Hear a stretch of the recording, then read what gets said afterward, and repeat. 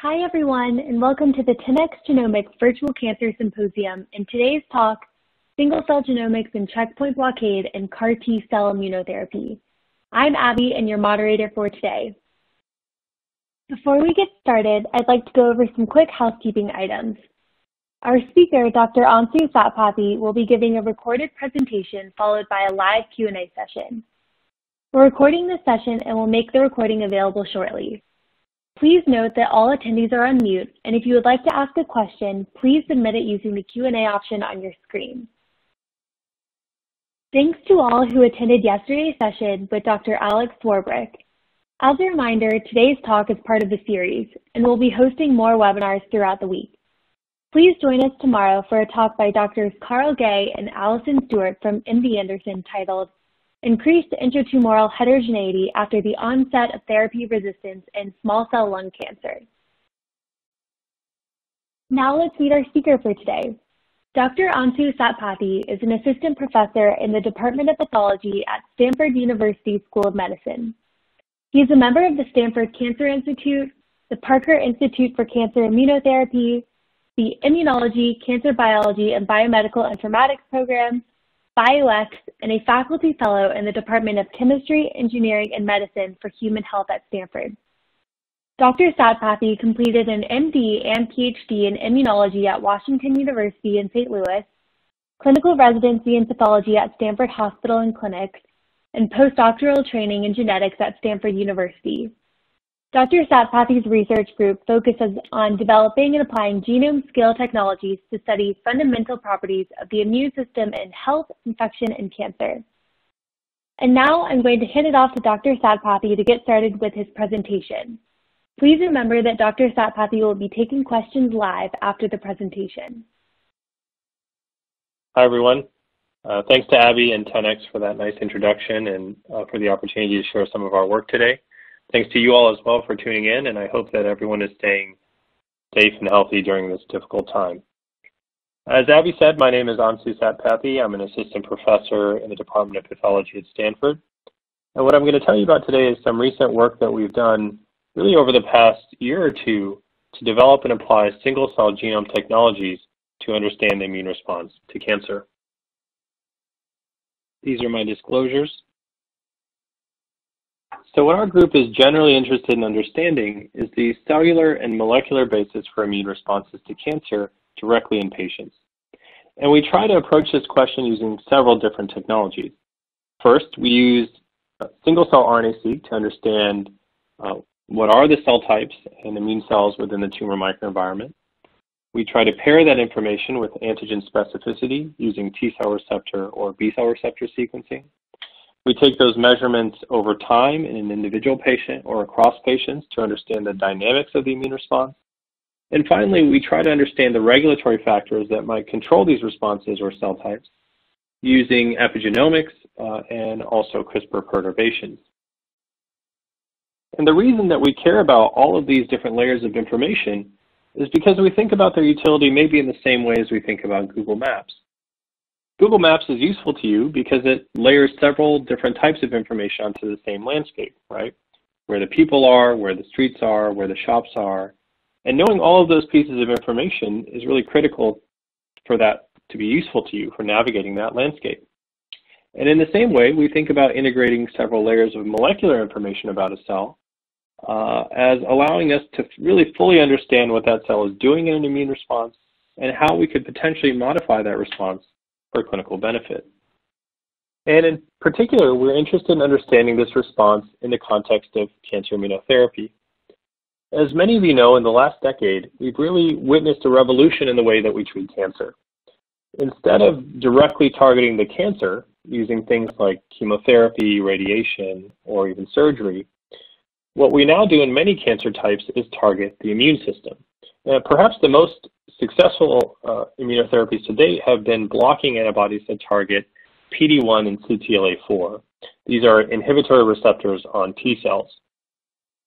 These therapies, also called checkpoint blockade, essentially lead to an increased activation state of the T cell response to tumors and have shown really tremendous clinical responses in a subset of patients. For example, on the right of the slide, you can see imaging from a patient with metastatic melanoma prior to therapy, and after treatment with CTLA-4 antibodies on the bottom, which demonstrates a dramatic decrease in tumor burden in that patient, which really was stable and remained at least 10 years later. But even though we do see success stories like this in many patients, which is the reason for such excitement, the reality is that most patients still don't derive any benefit from this treatment at all. And therefore, what we and many others are trying to do is to understand the fundamental basis for immunotherapy response in the hopes that we could use that understanding to really design more efficacious immunotherapies that would benefit many more patients. So what I'll tell you about in the first part of the talk is our effort to do exactly that in the context of a cancer type called basal cell carcinoma, or BCC. BCC is a skin cancer and is actually the most common cancer in the US, with about 2 million or so cases per year. This cancer is driven by UV radiation, which means that in most cases, these tumors have a large number of mutations, similar to melanoma on scale, which typically means that they should respond well to checkpoint blockade agents and T-cell recognition. And that actually turns out to be true. We did one of the first clinical trials at Stanford for monotherapy PD-1 treatment in patients with refractory BCC, meaning they weren't responding to their standard chemotherapy or targeted agents. And we showed that in this sort of difficult patient cohort, we could get about a 30 to 50% response rate. And you can see that some patients responded tremendously well. So now we could use this setting to try and really understand some fundamental questions about how this therapy was working. In particular, we wanted to ask, what are the T cells, or what are the types of T cells that are even in the tumor? Which ones are responding to PD-1 treatment versus sort of sitting there as bystander cells? And where do those responding cells actually come from? Were they already in the tumor prior to treatment, and we could use that as an indicator for who would respond? Or were they actually newly recruited to the tumor from peripheral sites, such as the blood? The benefit of studying skin cancer is that these tumors are readily accessible without the need for any invasive procedures, right? So actually what we could do is serially sample the same tumor pre and post therapy in each patient. So in this study, we looked at 11 patients, and in each patient, we took half of the tumor pre-therapy and half of the tumor post-therapy about 2 months later. And because of this sampling strategy, we had essentially a perfectly matched control for each patient. So we harvested tumors, dissociated them to single cells, and ran the immune profiling assay, which obtained single-cell RNA-seq data and also matched TCR alpha-beta sequences in each single cell.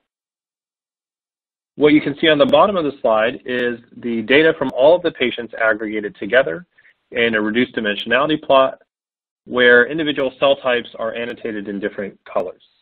So what you can see is a large number of T cell types, which I'll come back to in a minute, but also other immune cells, such as myeloid cells and B cells, as well as stromal cell types and even tumor cells. It's important to note that, in general, immune cell states were shared across patients, so it's not as if we saw every patient had a different T cell type. They were generally shared across all patients. But this was in contrast to tumor cells, which tended to be patient-specific.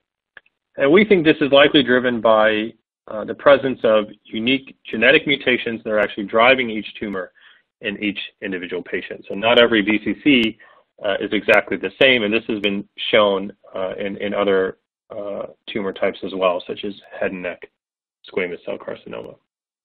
We now zoom in on only the T cells from the previous plot. So on the left here, I'm showing you a reduced dimensionality plot of only those T cells. What you can see, and what we were surprised by initially, was the diversity of T cell types in the tumor microenvironment. It was previously thought that a tumor might just have activated CD8 T cells or maybe some inflammatory CD4 T cell types. But what you can see is really the full spectrum of T cell phenotypes that we know in the tumor, including regulatory, suppressive T cells, a variety of CD4 positive T helper cell types on the left of that plot, and then really the full differentiation spectrum of CD8 T cells, including naive, activated, memory, and exhausted cells. On the right, what I'm showing you is the same UMAP, but now individual cells are colored by whether we also obtained a paired TCR alpha-beta sequence in that same cell.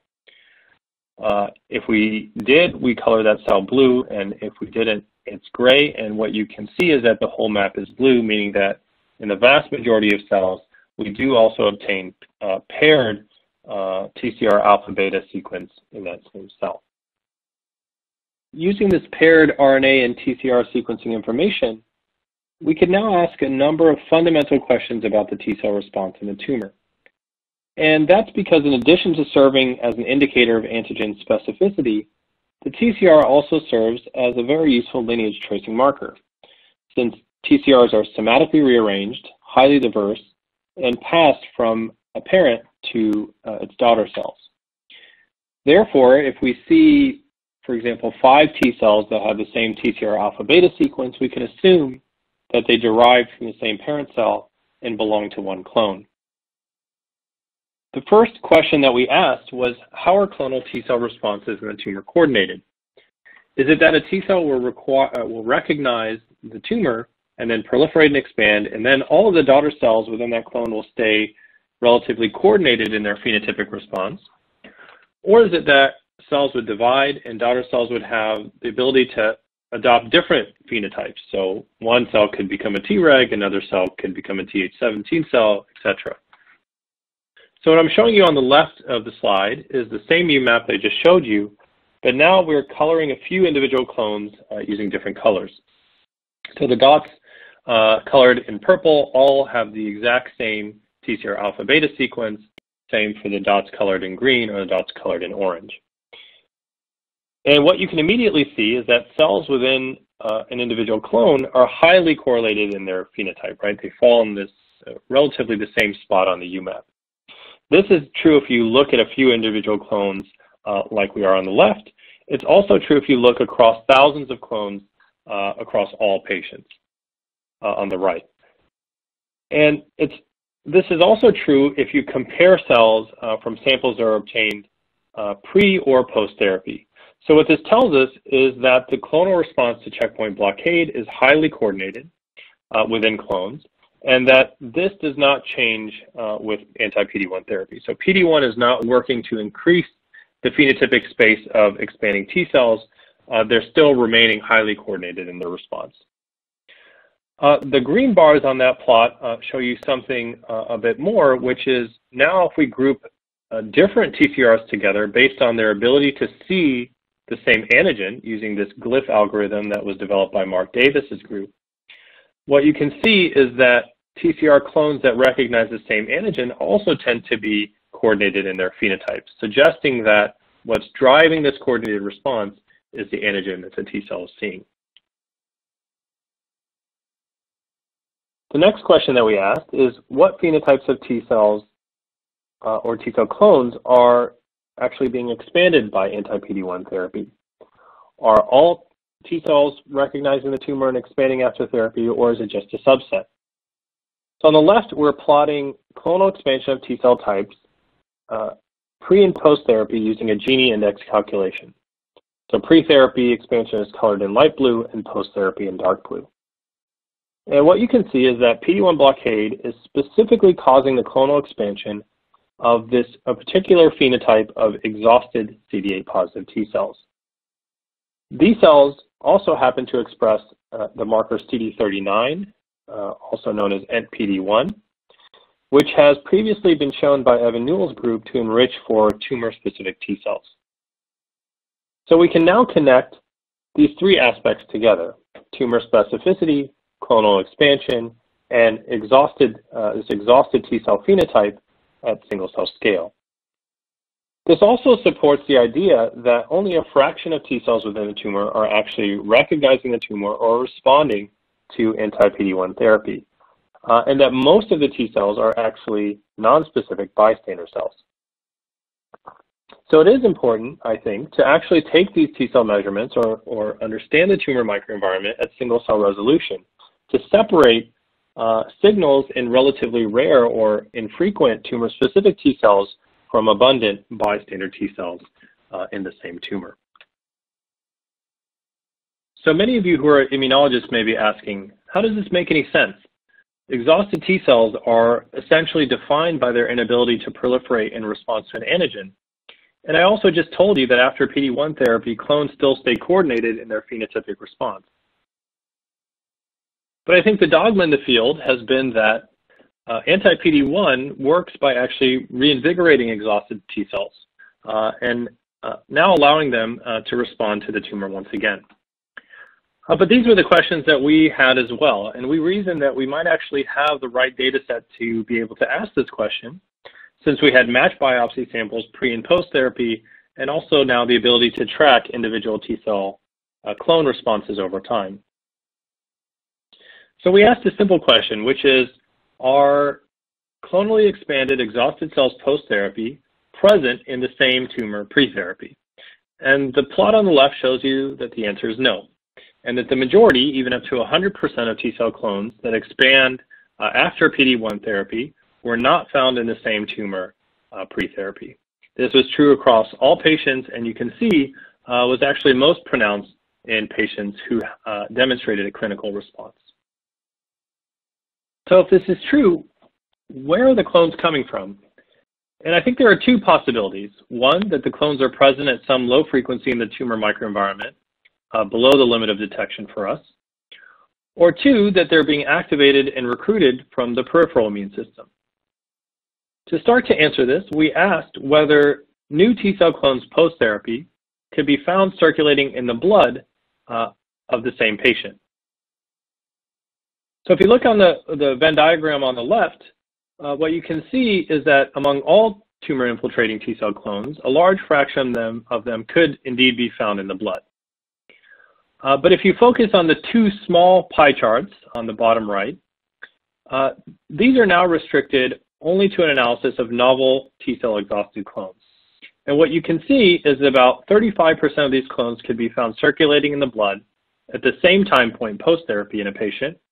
But surprisingly, what we could find is even a fraction of these clones, about 10 or 12%, circulating in the blood 2 months earlier in the pre-therapy blood. So even though we couldn't find them in the tumor, we could find them in the blood pre-therapy. So I think more work needs to be done here, but at least we can provide some evidence that novel clones are indeed derived from the peripheral immune system. So in summary, what I've told you in this first part is that we could use single-cell paired RNA and TCR sequencing in primary patient samples to really uncover some fundamental aspects of the T cell response to PD-1 blockade. First, that it induces expansion of a subset of CD8 positive exhausted T cells. Second, that this expansion is derived from new T cell clones that were not present in the tumor pre-therapy. And third, that we could find these clones circulating in the blood. I think this actually has some important implications for the way that we think about targeting tumors with T cell therapies. And maybe this is actually good news in that these responses can be measured in and derived from the periphery. I also should say that all of this work was done together with a fantastic graduate student, Katie Yost, in collaboration with Howard Chang and Ann Chang at Stanford. Okay. In the second part of the talk, I want to return to this idea of building a Google Maps of the T cell response and integrating different molecular layers of information to really understand the T cell state. After seeing the clonal expansion of exhausted T cells, we became really interested in understanding what exhaustion actually means in terms of the molecular programming of that cell. In other words, some groups had suggested that exhaustion may simply result from the upregulation of inhibitory receptors, and that if you remove those receptors, that the cell could regain its function. Obviously, the clonal results that I just discussed with you argue against this possibility, but we wanted to ask this question in the context of primary tumors using deeper epigenetic profiling. To do this, we used a method that our group previously developed called ATAC-seq, or assay for transposase accessible chromatin with sequencing. This was a method developed by Jason Buenrostro, who is a former graduate student at Stanford who was in Howard and Will Greenleaf's lab. And what Jason figured out is that you could use this naturally occurring transposase, TN5, whose job it is to cut and paste transposable DNA elements across bacterial species. So what you could do with this enzyme is just load it instead with standard Illumina sequencing adapters and then dump that complex onto cells or nuclei. And what the enzyme would then do is find any open area of chromatin in the cell and insert those sequencing adapters. You could then just PCR that and then sequence to identify, really with base pair resolution, the location of active enhancers and promoters genome-wide in a population of cells. Initially, this method worked in as few as 50,000 cells and was really a game changer for immunologists, because you could now, really for the first time, take these measurements in rare immune cells from primary samples. I think there are many ways to demonstrate the utility of this method, but I'll give you just one example here. Soon after ATAC-seq was developed, Jason, together with Ryan Courses, another postdoc in the lab, performed ATAC-seq and RNA-seq in parallel in primary immune cell types sorted from healthy individuals. And what they did in this experiment was to compare the information that you could get from each assay and ask, was there anything that you could get from ATAC-seq measurements that you couldn't get from RNA-seq measurements? Or what was the benefit or the additional information gained? On the left, what you can see is an example of the ATAC-seq data represented as a signal track of a specific locus, the TET2 locus. And every line represents the data from a unique cell type. And every spike in that track represents an open enhancer or promoter controlling TET2 expression. On the right, you can see the RNA expression of TET2 represented as a bar graph from each of these populations. So what you can immediately see is that the RNA level of the gene doesn't change very much, maybe twofold across the developmental trajectory from a hematopoietic stem cell to an end-stage T cell or NK cell. But in contrast, the ATAC-seq profile changes dramatically, even down to certain enhancers being fully on in progenitor cells and being fully off in end-stage cells, and vice versa. Second, you can see that there are many more, maybe 10 or 20 enhancers controlling the expression of this single gene. So what that means is if you zoom out and try and cluster cell types using RNA expression or distal enhancers from ATAC-seq data, you can do a much better job using ATAC-seq. And so the simple way that we think about this is that ATAC-seq gives you a richer view of the cell state because it takes many more measurements, and those measurements tend to be more cell type specific. Of course, in order to integrate this information with single-cell RNA or TCR data, we really needed to advance the method to have single-cell resolution as well. So together with 10x, we developed a method to perform ATAC-seq in droplets using the Chromium platform. I won't go really into the details here, but briefly the way that we design this is that cells are first transposed in bulk, but leaving the nuclear membrane somewhat intact so that it serves as essentially the first cellular partition in the process. Then transposed nuclei are fed into the droplet system that we're all familiar with, together with cell indexing and amplification beads. And after droplet generation, all of the molecular biology is performed in a tube to amplify ATAC-seq fragments from each cell. The important point is that this method produces relatively high-quality single-cell ATAC-seq data on par or exceeding that of what we've seen on other platforms, and it also maintains a relatively low doublet rate. With this method in hand, we essentially immediately went back to the basal cell carcinoma samples to ask the question I posed in the beginning, and that is, do exhausted T cells exhibit a distinct chromatin state and epigenetic profile compared to other T cell types, or are they just really similar to activated or memory T cells with the additional expression of inhibitory receptors? So what you can see on the left is, again, aggregated single-cell data from about 11 BCC patients pre and post PD-1 therapy. But now each dot represents an ATAC-seq profile computed from about 15,000 unique enhancer or promoter sites in each cell. I don't have to walk you through the cell types. It's exactly the same as what we saw in the single-cell RNA-seq data. And again, the CD4 T cell types are on the left in this plot, and the CD8 cells on the right. But what you can see is that exhausted T cells do indeed form a distinct T cell state compared to other cell types, which is characterized by the unique accessibility of around 5,000 enhancers and promoters. So in this sense, exhausted T cells have just as unique of a chromatin state as any other T cell type that we typically think of, such as regulatory T cells or Th17 cells. And so we really should be thinking of them in this way as a distinct differentiation trajectory that we need to understand and target, rather than just T cells that happen to be expressing high levels of PD-1 and poorly proliferating after antigen stimulation. So to dig deeper into this differentiation trajectory, we computationally linked together single-cell ATAC-seq profiles as cells went from the naive T cell state to the exhausted state, and then lined up individual cells along this trajectory. We could then ask, what was the temporal activation of individual enhancers or promoters or transcription factors as cells went through the process of exhaustion? So perhaps if you look at the far right plots first, the red and blue heat map show you the activity or activation of all of the enhancers that are changing as cells go from naive state to an exhausted state.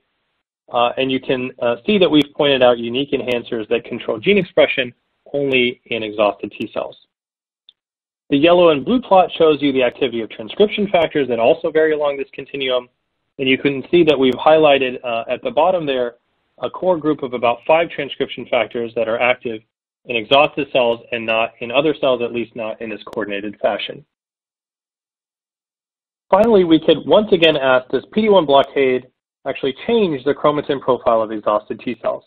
So are newly recruited T cell clones also entering the same chromatin state that was present in the pre-existing tumor T cells, or are they able to maintain a more functional phenotype as a result of being recruited in the setting of anti-PD-1 therapy? So this is the same UMAP, but now colored based on whether each cell was obtained from a pre-therapy or post-therapy sample.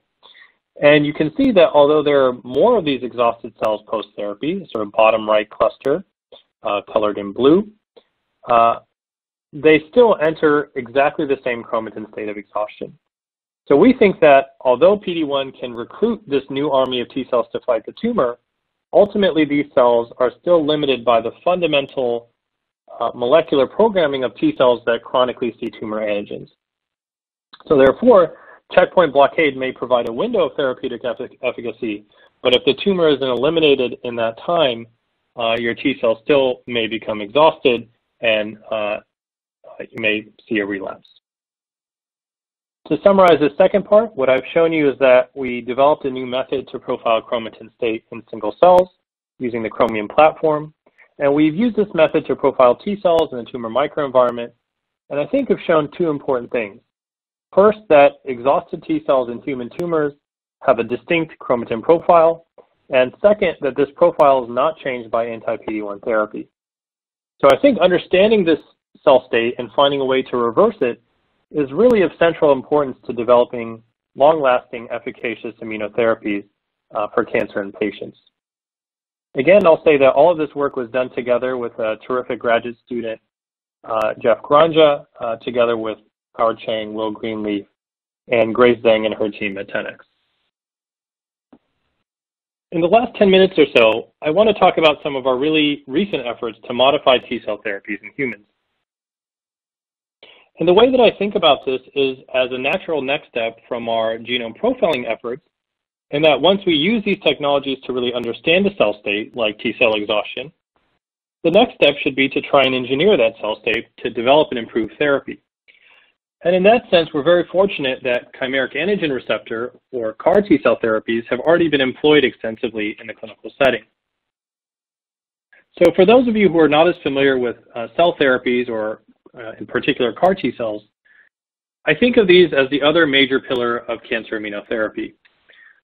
Briefly, what a CAR T cell is an engineered hybrid receptor that encodes the antigen recognition domain taken from an antibody, or the scFv portion of an antibody, and the signaling domain taken from the T cell receptor. So what many people have shown in the past, and this was really pioneered by the work of Carl June, is that you can isolate T cells from patient blood, lentivirally introduce this fusion receptor with specificity against the tumor antigen onto the blood T cells, and then reinfuse those cells into the patient.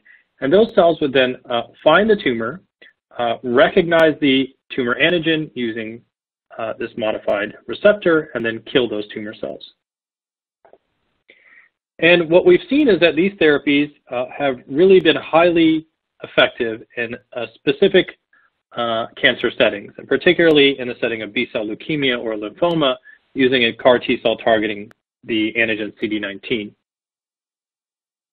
You can also do this exact same process, but instead of introducing a hybrid CAR receptor, you can just introduce a T-cell receptor that you found to recognize a particular tumor antigen. But again, despite these really terrific successes in liquid tumors like B-cell leukemia or lymphoma, CAR T-cells have largely failed to show positive results in the context of solid tumors. And what we and others have shown recently is that in many cases, the reason for this is once again the development of T-cell exhaustion. So the CAR or the TCR-engineered T-cell will enter the tumor and start to kill it, but it then eventually will receive too much antigen stimulation and become exhausted, and that limits the efficacy. So that the data I'm showing you on this slide was done in collaboration with Crystal Makel's group at Stanford. And what we're showing is that CAR T-cells that recognize CD19 behave appropriately, continuing to expand after stimulation, while CAR T-cells recognizing a solid tumor antigen, here denoted as HA CARs, rapidly upregulate inhibitory receptors, fail to proliferate, and enter the exact same epigenetic exhaustion state as I just described to you in the context of the PD-1 response. So I think we view this as an opportunity, right? Since both checkpoint blockade and cell therapy suffer from some of the same limitations, we could pair the insights that we're getting from checkpoint studies to improve cell therapies, either to resist T-cell exhaustion or to have other beneficial tumor killing properties. So in this last part of the talk, I'll tell you about our first sort of effort in this direction, and that is to perform targeted genome editing of genes in CAR T-cells that we think will improve their efficacy in patients. Obviously, the major barrier here and the goal of this first study was to assess the safety of this type of therapy and to get any insights we could from that were being infused. This was the first FDA-approved CRISPR trial in CAR T-cells, and so obviously this was really a tremendous effort across many institutions by many people, but really led by Ed Stadmauer and Carl June at the University of Pennsylvania. So the design of this study was that we decided to make 4 genetic modifications in these engineered T-cells. The first modification was to add a T-cell receptor that recognizes the tumor antigen NY-ESO-1, which has previously been shown to be expressed on a number of tumors, and NY-ESO engineered T-cells have been efficacious in some of those settings. The second set of modifications was to introduce CRISPR guide RNAs that would edit and inactivate 3 genes, the TCR alpha chain gene, the TCR beta chain gene, and PD-1.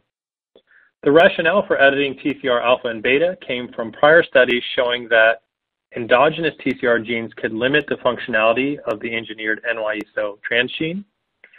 And the rationale for editing PD-1 came from some of the prior work that I have already discussed here, suggesting that PD-1 deletion could improve T-cell function.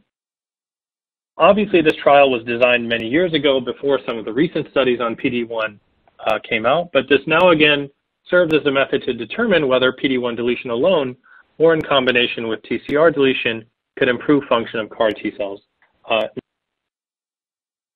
To date, we've been able to enroll 3 patients in this trial, 2 of whom had refractory myeloma and 1 of whom had metastatic sarcoma. And so all of the data that I'll show you today is from those 3 patients.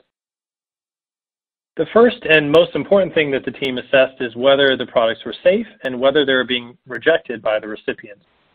And to summarize a lot of data very quickly, indeed, we did not observe any adverse clinical effects after infusion of the product, and patients did not develop any antibody response to the Cas9 protein. It should be noted that the way that we edited these cells was to transiently electroporate RNP complexes of the Cas9 protein loaded with mixtures of guide RNAs. And so we didn't necessarily expect to see significant immunity since the protein would probably be depleted during the CAR T culture period prior to infusion. But what I'm showing you on this slide is that perhaps to our surprise, the engineered cells did in fact persist in vivo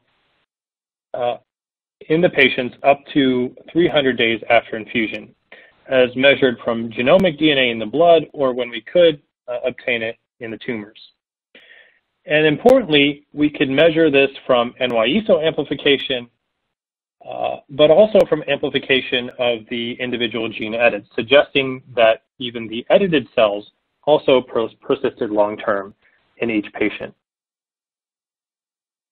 But what we really wanted to know was which combination of edits actually resulted in the best outcome in terms of persistence and phenotype of the infused CAR T cell.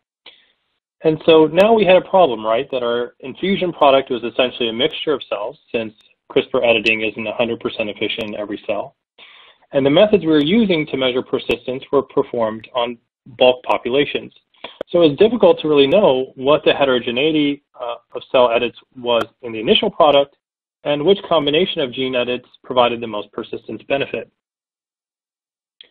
So to answer this question, we once again returned to the single-cell Chromium platform, and this time used a slightly modified protocol that could obtain single-cell RNA-seq profiles, as well as the presence and sequence of edited target genes.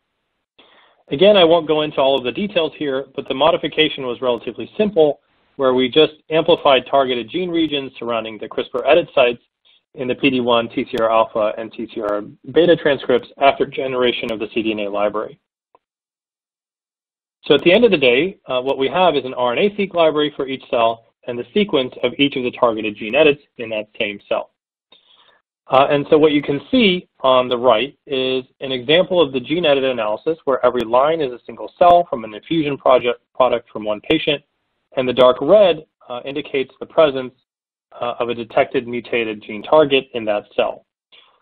So in this particular patient, you can see that a mixture of cells with different patterns of gene edits were infused. So next, we generated these single-cell profiles across time points in each patient. And here I'm showing you the results from just one of them. So what you can see on the left is a plot reproducing the persistence analysis that I previously showed you, but now generated from the single-cell data. What you'll notice is that while, for example, TCR alpha and NY-ESO edited cells seem to persist pretty steadily over time, cells with PD-1 mutations really tended to decline. But now on the right, we can look at these cells with the single-cell editing resolution. And here we've just categorized them as cells that are completely wild type or have 1, 2, or 3 of the target genes edited.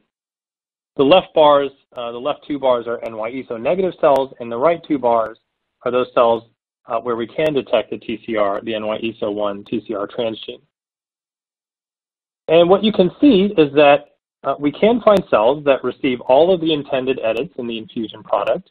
So they have NY-ESO1 and 3 mutated target genes. So this is the yellow part of the bar on the right.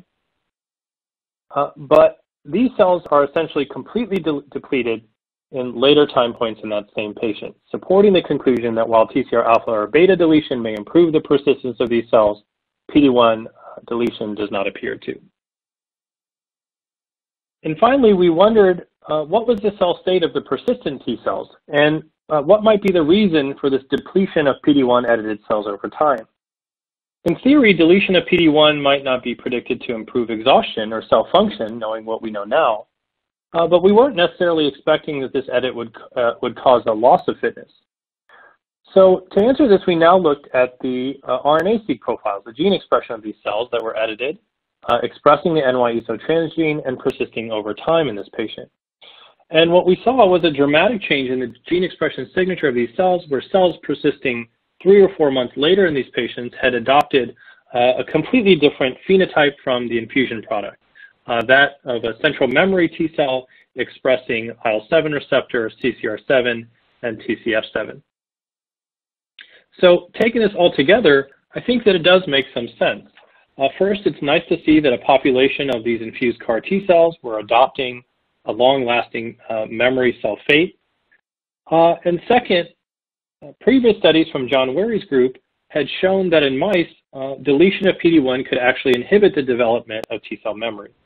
And indeed, I think that's exactly what we're seeing here in the context of CAR T-cell therapy in humans.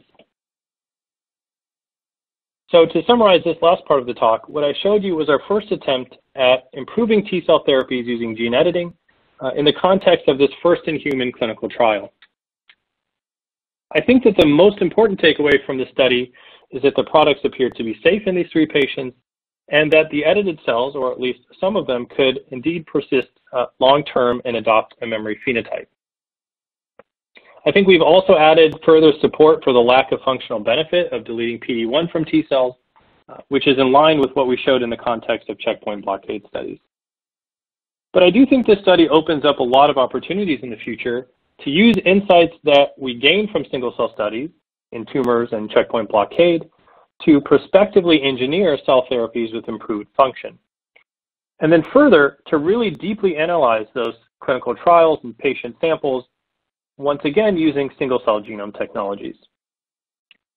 Again, all of this work was really led by Carl June and his team at Penn, and all of the single-cell work that I described was done by another excellent student, Kevin Parker, and Yan Chi in the lab.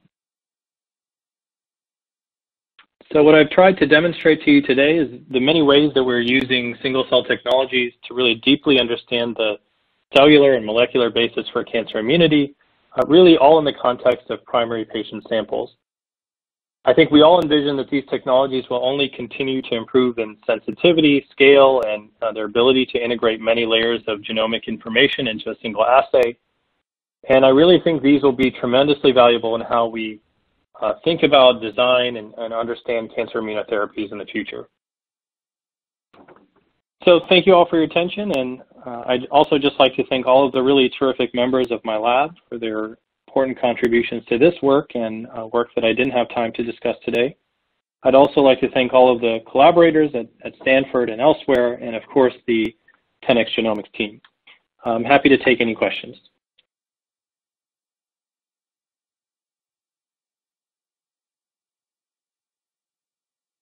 Thank you, Dr. Satpathy, for a great presentation. We are ready to get started with our live Q&A session. Please remember to submit your questions using the Q&A box on your screen. We'll do our best to get through as many questions as possible. All right, let's get started. All right, so first question, how did you annotate the different T cell types? Thanks for that question. So the way that we did it is by comparing the transcriptional signatures of individual cell subsets to known marker genes. We also did an unbiased comparison to databases of bulk RNA-seq samples. For single-cell ATAC-seq, the way that we annotated clusters was using gene scores, which is a aggregate ATAC-seq signal in each gene locus. This is a method called Cicero, developed by Cole Trapnell and Jay Shanduri's group. And using the gene scores, we could do the exact same thing, use marker genes and compare to bulk profiles. Great. Next question. Were the naive T cells and naive early activated T cells a mix of CD4 and CD8? Yes, they were. And I think as many of you probably know, CD4 and CD8 have some sparsity and recovery in single-cell RNA-seq data. So I think that is always a bit difficult to perfectly annotate mixed clusters. And as you all also probably know, there are methods now combining protein information with RNA-seq. This is a method called sciteseq from Peter Smeebert and Rahul Satija. And I think using those methods maybe will overcome some of the challenges of missing information from RNA-seq data. All right. Referring to the first part, as you said, there was clonal expansion of exhausted T cells post-therapy. This was overall observed, or did you compare between responders and non-responders? If yes, did you see differences in the transcriptome or TCR repertoire of the exhausted subsets of responders versus non-responders? Yeah, this is a great question. So the answer is that you see clonal expansion of exhausted cells in both responders and non-responders. And I think that reflects the fact that those are just the cells that are recognizing tumors and clonally expanding and seeing this chronic antigen signal and becoming exhausted. We actually didn't do the comparison that you suggest, which is to compare the exhaustion signatures of non-responders and responders. I can say that they didn't seem to cluster separately or on either side of the exhausted cluster, for example. But that's a good suggestion. Thank you. All right, next question. Given the limited sensitivity of single-cell ATAC-seq versus bulk ATAC-seq, what are the use cases for single-cell ATAC-seq versus first identifying unique transcriptional clusters via single-cell RNA-seq and sorting them for bulk ATAC-seq? Thanks for that question. I think this is a complicated question. So I think the person asking the question is referring to sensitivity of recovering individual ATAC-seq peaks in single cells, so the sparsity of the data. And I think it's, even this part is complicated because it depends on the method you use to get single cell ATAC-seq data. So some prior methods, including ones that we developed, actually have much more sparsity. So you'll get on the order of 500 to a few thousand unique ATAC-seq reads per cell. And that's been difficult to analyze in sort of an unbiased way without having some bulk reference maps or bulk RNA-seq signatures, as the person suggests. In my opinion, the 10x method, and this is really due to the great work of the 10x Genomics team, has a pretty good sensitivity in comparison to other methods. So we're getting, for immune cells on average, 10,000 to 15,000 unique ATAC-seq reads and peaks per cell. And so, combined with some of the computational advances that have come out in the last year, our opinion is that you can get all of the same cell clusters from single-cell ATAC-seq data that you can from single-cell RNA-seq data. And I think I showed some examples of that in the context of BCC T cells. There's a second part of the question, which is sensitivity of detecting rare cells in the sample. So, for example, if you have a really rare, population of 1% or 0.5% of your T cells, you might not efficiently capture that in an unbiased single-cell assay. And so there, I think it is actually really valuable if you can, maybe do a deeper unbiased profiling or use some orthogonal method to identify that population and then enrich for it somehow to before going on to either single-cell or bulk ATAC-seq. And I think this is particularly relevant for things like rare progenitor cells in hematopoiesis or even rare T-cell progenitors and things like that. I hope that answered the question. Thanks for that. Great. How would you compare the information you can get from trajectory analysis using single-cell ATAC versus single-cell RNA? So I'm not sure if the question is referring to compare the additional value of the data that you get from either one, or how you actually link the cells between both trajectories. I can just answer both questions. So for the first interpretation of how do you compare the information that you get from each assay, I think both things give you complementary information, right? So ATAC-seq gives you the trajectory of enhancers and promoters that are changing along a differentiation path, and I think is also particularly useful for identifying transcription factor activity that's changing during that differentiation path. While RNA-seq, gives you the RNA transcripts, and both of those could be useful in different ways. We have also built some computational tools, really together with Will Greenleaf's lab, to actually link cells in both trajectories. And the way that we do that is through this gene score that I mentioned earlier. So from the ATAC-seq data, you can get these aggregate gene scores, which now give you a signal in each single cell for each gene instead of just the enhancer or promoter. And then you can directly link the activity of that gene to the activity of the transcript in the single-cell RNA-seq data. So in that way, you can really link together the two trajectories and two data sets, and you don't have to analyze them in isolation. Okay, great. Is there an overlap of TCR sequences between Treg and effector T cells in the tumor, or are these distinct populations? That's a great question. Thanks for that. And I didn't have time to discuss it today, but it is in the paper. So this is something that we were particularly interested in. And I think the short answer is that among CD4 T cell types, TCR clones or TCR repertoires were relatively restricted to each phenotype. So meaning that Treg TCRs were very specifically Treg TCRs, and Th17s were very specifically Th17s, etc. That sort of compartmentalization broke down if you look at the CD8 side, and maybe that makes sense because those cells are, more along a differentiation trajectory of going from naive to activated to exhausted. But you could see some patterns there too among certain phenotypes. And importantly, I'll add one more thing, which is that compartmentalization or lack of sharing of TCRs between phenotypes and CD4 cells didn't change after PD-1 if you compared a pre or post-therapy sample, meaning that PD-1 doesn't change the sort of locked-in state, which goes along with what I talked about in the talk today. All right, next question. Have you completed or considered performing single-cell ATAC-seq of adaptively transferred CAR-T or TCR-T cells and observed any key differences in the epigenetic state in long-term persistent transferred T cells? Great question. We haven't done it yet. Of course, we're thinking about it. If you want to collaborate, we'd be happy to do that. Great.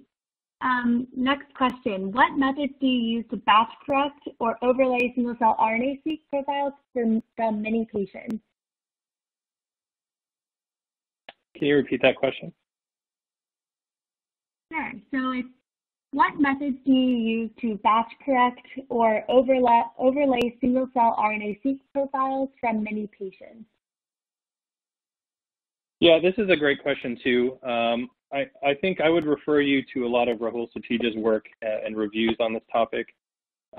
We've largely, we haven't been developers of these integration methods, and we've largely followed the lead of other people who are more heavily involved in the single-cell RNA-seq side.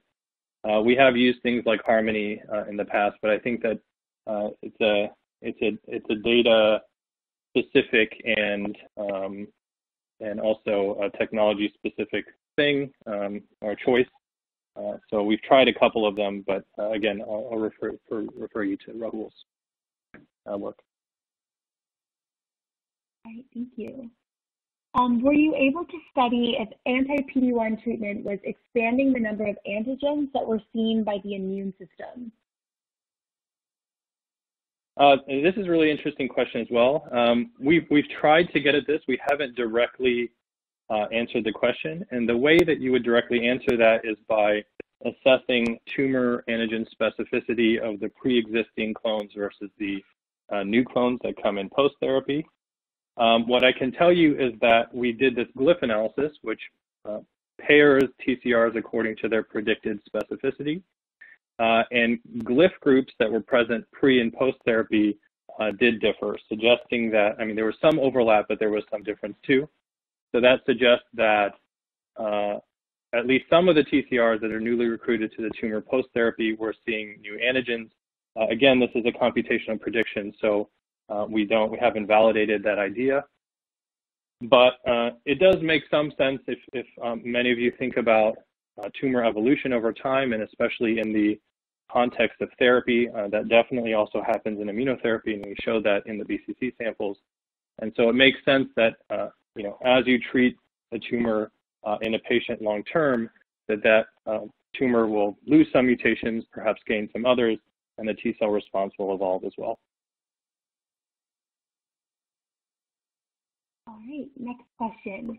Curious to know how the endogenous PCR mutated and the NYESO1 PCR negative T cells persisted in vivo. So the question is, in the CAR-T CRISPR trial, the persistence of TCR-edited NY-ESO negative cells. Is that correct? Yes. That's a good question. I think the limitation of answering that question is that, again, comes from sparsity of single-cell data. So it's difficult to know if the cell was truly NY-ESO negative, or if you just failed to detect the transcript in a single-cell assay. That being said, the population of TCR alpha beta edited cells that were NY-ESO negative, at least detected to be negative, did seem to decline over time, which is what you might expect if a T cell is missing any TCR. But I think we really need to go deeper and perhaps improve the method a bit to answer that fully. Okay, great. Next question, have you compared the single-cell attack epigenomics trajectory map with RNA-seq-based trajectories such as RNA velocity? That's a great question. We haven't done it ourselves. I know there are other groups working on that. Of course, for those of you who don't know, RNA velocity, which was developed by Sven Linnarsson and several other colleagues, allows you to predict the trajectory of individual cells, even that are closely related, based on mRNA expression patterns. And so it is a good idea to compare the trajectories that we get from single-cell ATAC-seq to something that's maybe a bit more grounded in truth, like RNA velocity. But we just haven't done it yet. And I think there's a difficulty of you can do a relatively okay job of pairing the two trajectories in the way that I mentioned before using gene scores, but it's not perfect. So I think there needs to be some further work to do that. Okay, great. We only have a few questions left in the queue, so if you have any additional questions, please enter them now. Here's another one. This one's a bit forward-looking. What other layers would you need to have the complete picture of tumor cells? Are there any additional data layers you would add into the analysis? Yeah, DNA sequencing. So I think the major, you can get at some aspects of copy number variation from RNA-seq or ATAC-seq data by aggregating signal over contigs of the genome. But you can't often get what you really want, which is point mutations in each cell. There's been work from Dan Landau's group doing genotyping of tumor mutations combined with RNA transcriptomes in a targeted way, similar in strategy to what I showed you in the CAR T cell work. But again, there you can do targeted amplification and not really whole genome. So if I had a wish list, I think for understanding the tumor side, some sort of highly sensitive DNA sequencing method, single cell scale, combined with RNA attack, other things would be useful. Okay, great, thank you. And I think we have time for one more question. So in regards to the expanded PD-1 clone post-treatment, are the cells present in pre-treatment infiltrated to tumor and expanded, or do you have any info on whether they are present in peripheral blood post-treatment also? Can you repeat that question? Yes. So in regards to the expanded PD-1 clone post-treatment, are the cells present in pre-treatment infiltrated to the tumor and expanded?